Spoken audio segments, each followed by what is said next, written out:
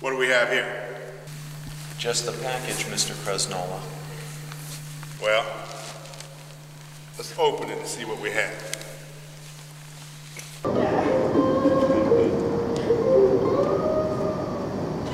And we had our lending arrangement, me and you.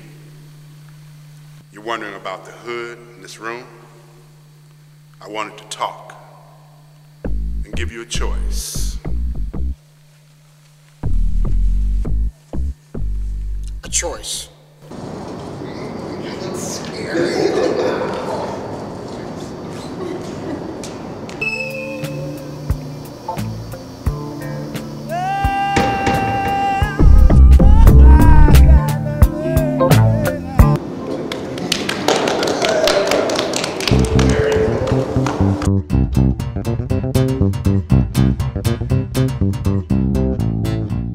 You just watched the finishing touches of the movie. What do you think was the best part? What did you like about it?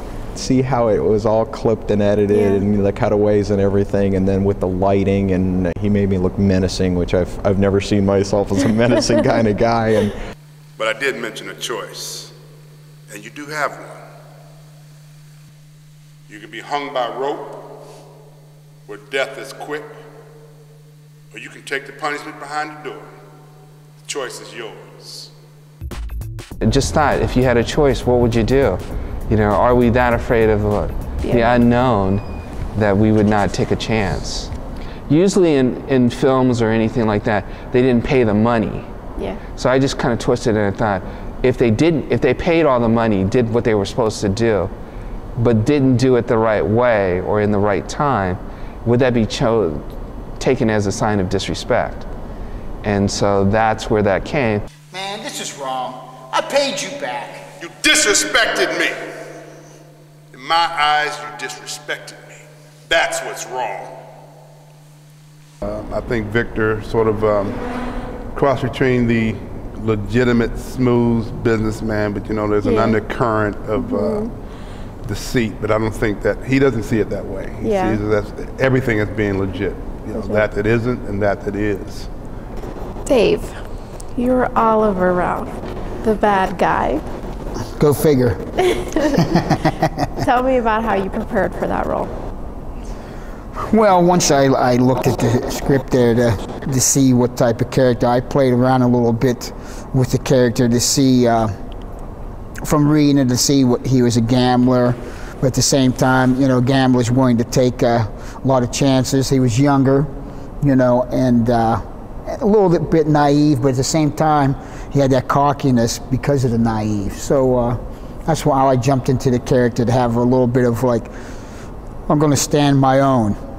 How did you prepare for the role? actually, Art let me know that Rudy was the guy that just kind of made sure that everything went the way it was supposed to. Mm-hmm. He said he was Victor's right-hand man, and just didn't do too much more than that. Just kind of thought this guy, he said this guy just kind of hangs back. And I read over the script, and it called for some pretty tough guys. You know, they weren't doing anything outrageous, but you know, so I just imagined what it'd be like if I was a hood, you know, and this guy had to get money from him, you know, what would I do, you know?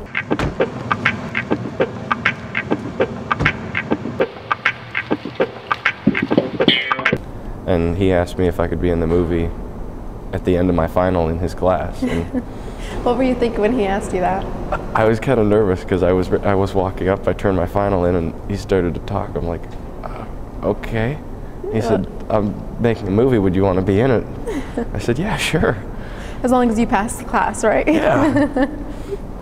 I thought that the cast did an excellent job of conveying what the director was trying to convey in the story, and it seemed real to me, even coming onto the set and see the guys dressed. I didn't know a number of them, so I thought they were really, really gangsters. You know, I came in, I didn't know who was who. it was kind of nice to find out that they had day jobs. You know. I'm like, well, what do I wear? He goes, well, you know, well, this is the role. He goes, you know, a suit or something. So I busted out the wingtips and the whole thing, the old tie, and he came down and he goes, that's exactly what I had in mind. He goes, you can just stand there and kind of be cool. And I've never really thought of myself that way, but you know, I just kind of do my thing and whatever happens, happens. So he goes, you can epitomize cool. And I'm like, oh, okay. So the best part was watching the characters come alive, because there was times when we were holding the cameras and DC would go into this thing, you disrespected me, and we're actually moving back, like he was saying it to us.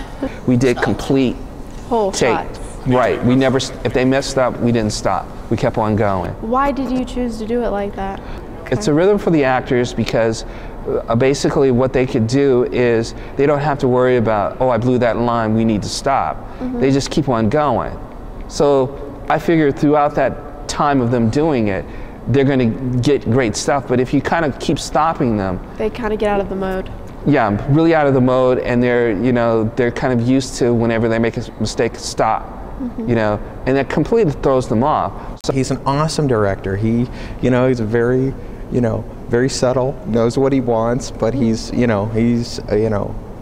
confident enough to say, okay, what do you guys think? It's how, gonna let this ebb and flow, but if he doesn't, if something was not exactly what he was looking for, he'd be like, hey, this is more what we had in mind. So it was a lot of fun, and the cast was great to work with too. We had a really good time doing it.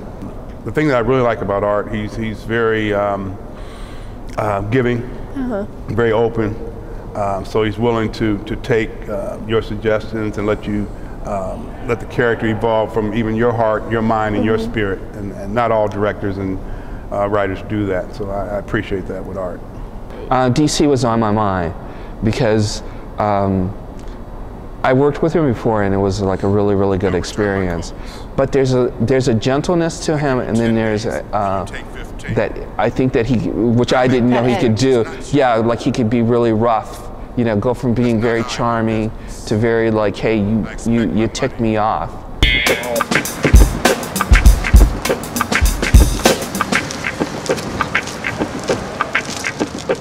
I really liked how he put the music in. The music coming into the movie changed, because we were all here watching it as we performed it.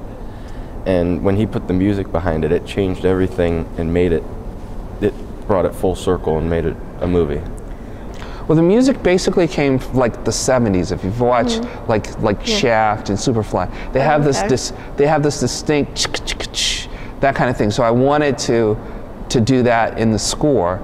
The question that was in the movie was either the noose or the unknown. Do you see yourself picking a person who would have picked the noose, or would you have picked the unknown?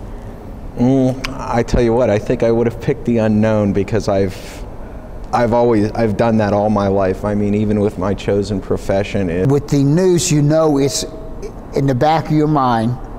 There's always, in my mind anyways, there's always a chance for escape.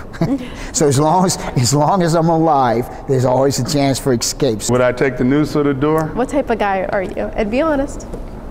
I take the door, full speed. It's like if you have good actors to start off, a good cast, and you're taking care of them, their questions right off the bat, it goes real smooth, and that's what happened here. Good location, and good cast, and we did it, like, I believe, just one day. Let's see what we have. Look, it's Oliver North.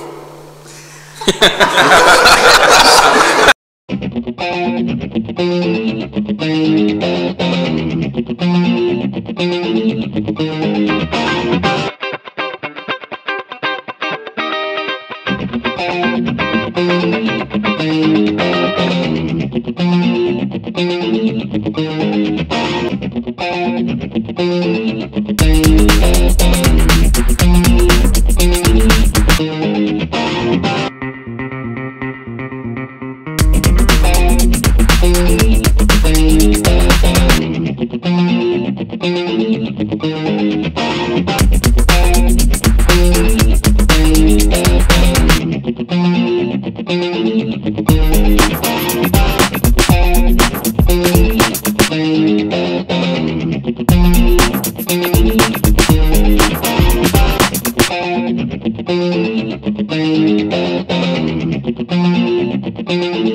you.